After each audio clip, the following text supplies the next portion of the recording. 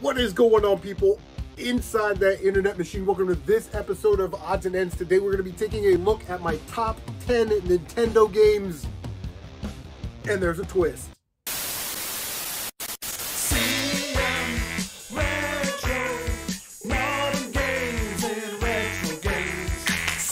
So here we go, my top 10 NES games. No Mario, no MegaMan, no Contra, no Castlevanias, and no Zeldas. We're doing this for a reason. Number one, they're all great games. Everybody's talked about those games ad nauseum. Whenever we refer to these modern games, we sort of use terms. It's like Zelda, it's like Mega Man. So we know how great these games are. Number two, I just thought it would be interesting to dig a little bit deeper into the library, take out all those top 5 great franchises there and really sort of nostalgia dig and find some great games. And number 3, to be honest with you, I'm tired of watching top 10 lists on YouTube that are predictable. You know, like all the games, all the top 10 lists, Mario 3, Zelda, yeah, I get it, they're great games. So I thought we'd do a little something different today. We take out those 5 franchises, we dig a little bit deeper, we find some great games, and also no sports games today. There's a lot of great sports games for the NES, RBI Baseball, Tecmo Bowl, Blades of Steel, Ice Hockey, got it, right? But I was thinking about doing a collaboration video with some other YouTubers about sports games. So just for today, no sports games, even though there are a ton of great sports games on the Nintendo. You guys ready? I'm ready, so let's just get started. In my opinion, we are starting off hot. Time to get dangerous with Darkwing Duck.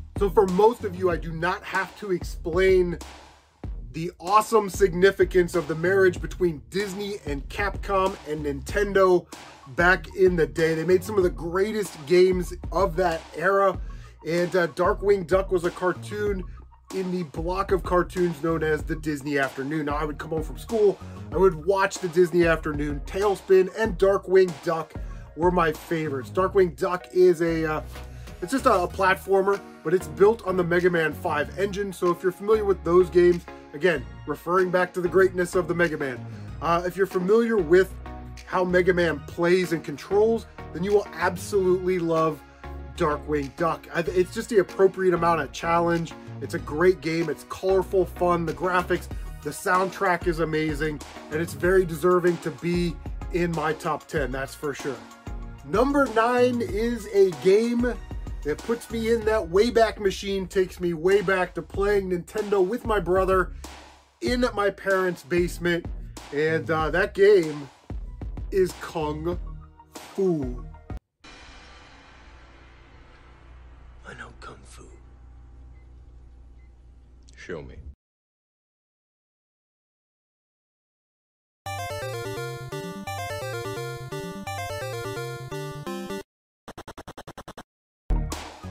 Kung Fu is a black box game, you know, so it's an earlier Nintendo title, and just graphically it's not as good as some of the later titles, but the graphics still hold up today.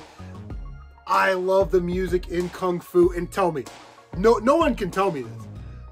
If you've ever played Kung Fu, how satisfying is it when you kick somebody and they go flying off the screen, right? 5 levels, it's just a standard like side scroll action game. Nothing really special there. 5 levels, kind of plays like Game of Death, the Bruce Lee movie. And yeah, just a great game. I love playing it. I play it every year, at least 1 or 2 loops, just to get those nostalgia juices boiling again. And Kung Fu is my number 9. Coming in at number 8 is the greatest licensed comic book game on the Nintendo, Batman.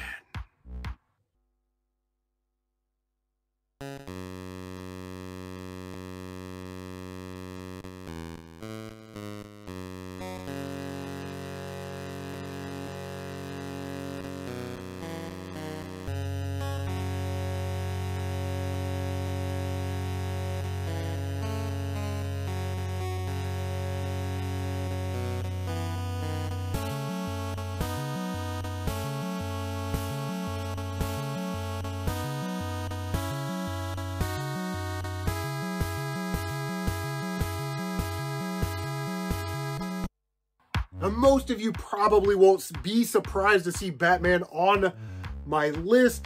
You know, it's a Sunsoft title. It's an action platformer kind of game. And it's difficult, but you do get unlimited continues, so it's not really that difficult. Just keep trying if you've never beaten Batman before.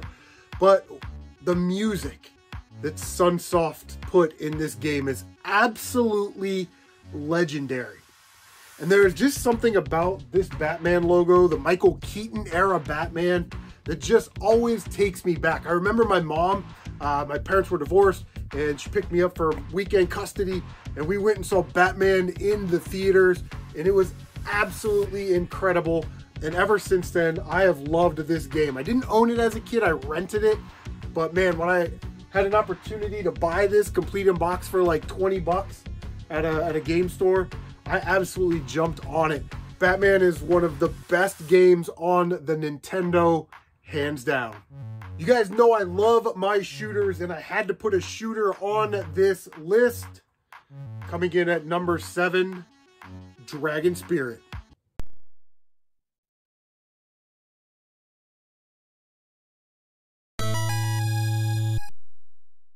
A Dragon Spirit on the NES is an arcade port. It's 2-player, which is great. I wouldn't say the challenge is like a 10, but it's not an easy game either. There's sort of a tutorial or a first stage, and depending on how you do in that stage, it will let you play like the easy mode or the hard mode. And yeah, I picked that game up a couple of years ago, was absolutely addicted to it, had it popped into the old Sharp NES TV, and could not put the controller down. With an amazing power-up system, I like the varying levels. You know, they all look and feel different. And of course, they end with a final boss stage. The weird thing about Dragon Spirit is that it's like a $10 game. It is still super cheap and affordable. So if you're looking to pick up an awesome shooter for your NES, make sure it's Dragon Spirit. So the number 6 game on my list is not only a great game, but it has a funny story as well. It is Teenage Mutant Ninja Turtles 2, the arcade game.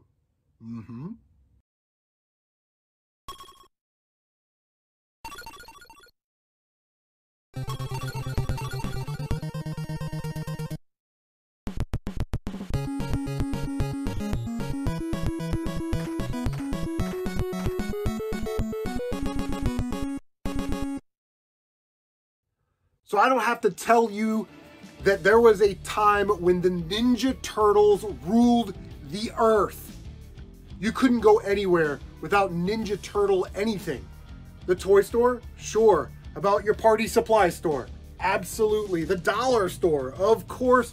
And Pizza Hut. I had, well, it was the Shell Tour, something that came with, it was a cassette tape. I had that. What? I can't remember the name of that was called.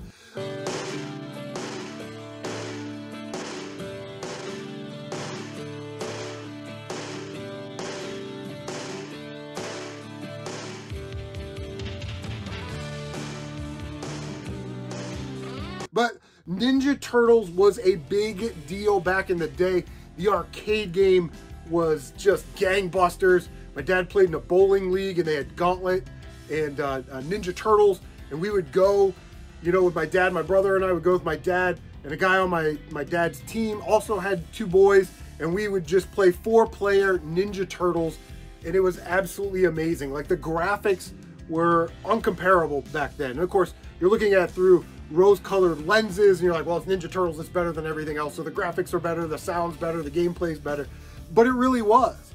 It was such an important and impactful game.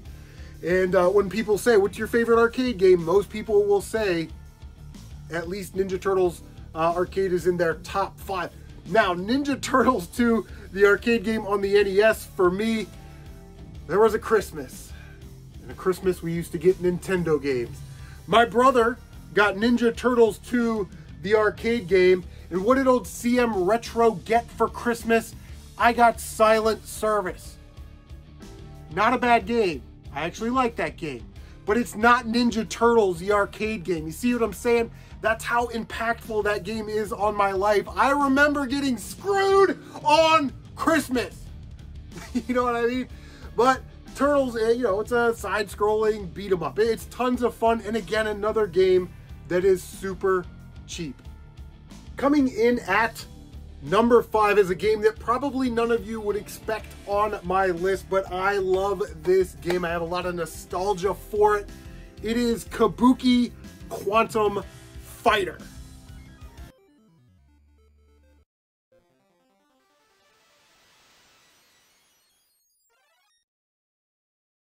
Now, Kabuki Quantum Fighter has some cockamamie story where you infiltrate a computer system to destroy this alien virus, right? But it's predominantly a side-scrolling platformer, and it's fast and intuitive like Ninja Gaiden, but it's got that horror theme to it that kind of reminds you of Castlevania or Metroid. And a lot of people don't know this. You get your select button, you can cycle through your sub-weapons, just, you know, Pro Strat from CM Retro. But I just remember getting so good at this game that I was just able to fly through it seamlessly. There's, you know, physics where you grab onto something and you have to get momentum. You have to swing your body to get momentum, and you can like literally like momentum flip over bullets.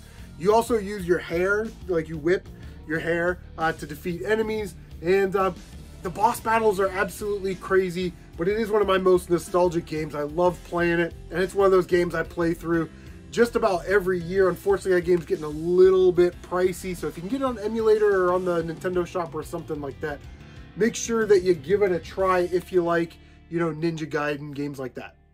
So coming in at number 4 is my favorite co-op game of all time.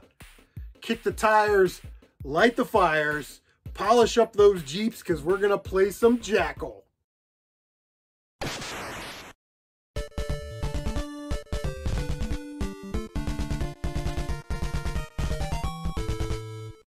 Jackal's just a top-down shooter, man. That's all it is. Action shooter. You save hostages, you blow up the enemy, you get to the end of the level, there's a boss fight. There's nothing really crazy special about it. But it does hit that nostalgia button for me. My dad and I used to play this game. My brother and I used to play this game. I didn't beat this game until a couple years ago. I finally beat it on live stream. I fell over in my chair because I was so happy. But there are very few games in my Nintendo collection that really take me back to a certain place and time, like Jackal. Again, it's another one of those cheap games, so definitely pick it up and add it to your collection. Yeah, it's just great.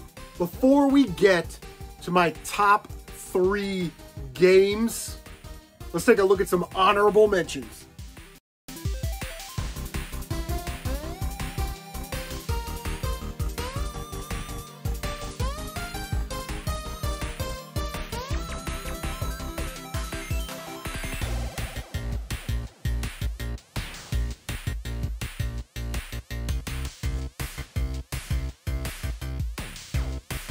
I lied to you. I'm embarrassed. I said no sports games, but I figured I would add one sports game, my favorite sports game of all time. Mike Tyson's Punch-Out!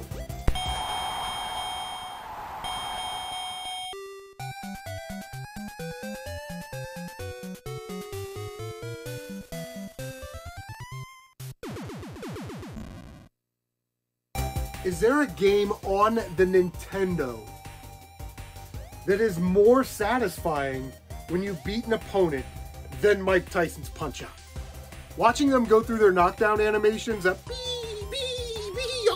you know, is absolutely magical. And when you learn a pattern for a specific opponent, and you know that you're gonna knock this guy out in about a minute, there's no better feeling. You feel like you are better than the machine.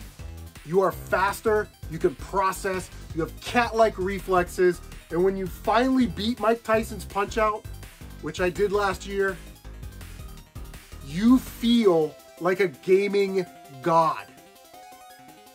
Mike Tyson's Punch-Out, oh boy. I love that game. Top 3, baby.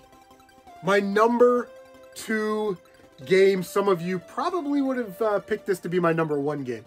But you probably also knew that it would be in here somewhere. Oh my god, I love Ninja Gaiden. Gaiden.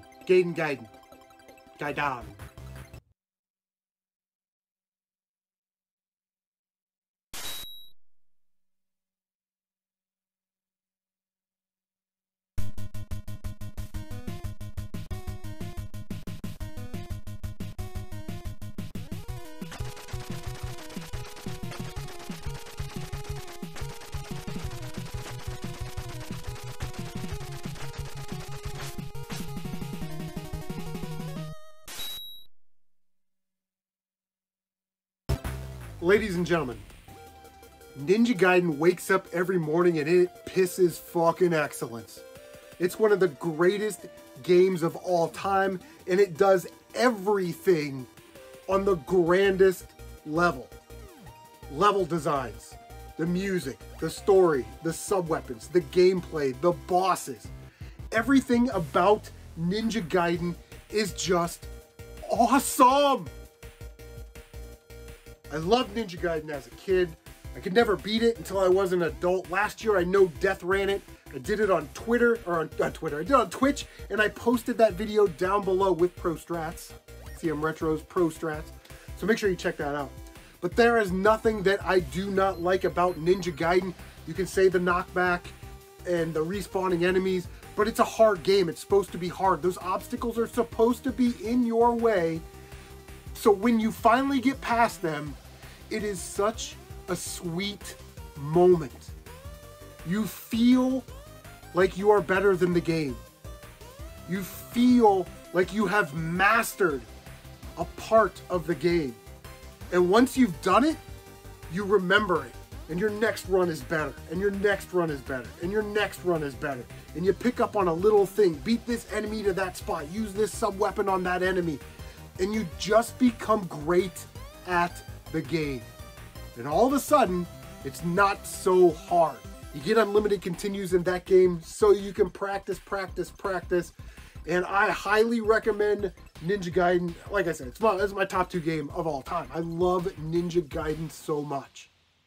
Here we are, the #1 spot on my top 10 Nintendo games list.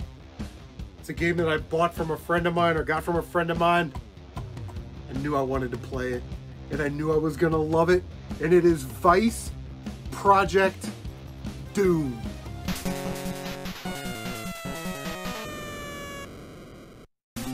If you have not played Vice Project Doom, play it on emulator, download it, buy a copy, I don't care, just play this game. It is phenomenal. It's a Sammy title. Predominantly you're going to be playing as a side scroller like Ninja Gaiden. That's probably why I like it. You've got a laser whip, a gun, and some grenades that you can switch between on the fly, figure out which weapons work better with which enemies and bosses. There are also 2 top-down vehicle combat stages, kind of like Spy Hunter, and then there are also 2 first-person shooter stages like Operation Wolf, Hogan's Alley, that kind of thing. But it's so much fun to play. You just get immersed in this game. The bosses are incredible. The level design is incredible. There's always plenty of power-ups and ammo lying around, so you never feel like you can't use your sub-weapons. They want you to use the sub-weapons, and it's just an absolutely ridiculously underrated and awesome game. And I have it as my #1. So you can trust CM Retro. Believe that. So that is going to do it. That is my top 10 Nintendo games list, minus Mario, Mega Man, Contra, Castlevania, and Zelda. That's a pretty hearty list, boys and girls. What are some of your favorite Nintendo games? Leave a comment down below. I can't wait to read what you guys have posted down there, because I'm sure there's going to be some games that I've never heard of or I need to put more time into anyway. Thank you guys so much for watching. Please like, comment, subscribe, share on social media, because that really does help out a lot. Don't forget to bang that notification bell so you can stay up to date on all of your CM Retro gaming goodness. Guys, take care of yourselves. and we will see you, pa-pow, on the next one.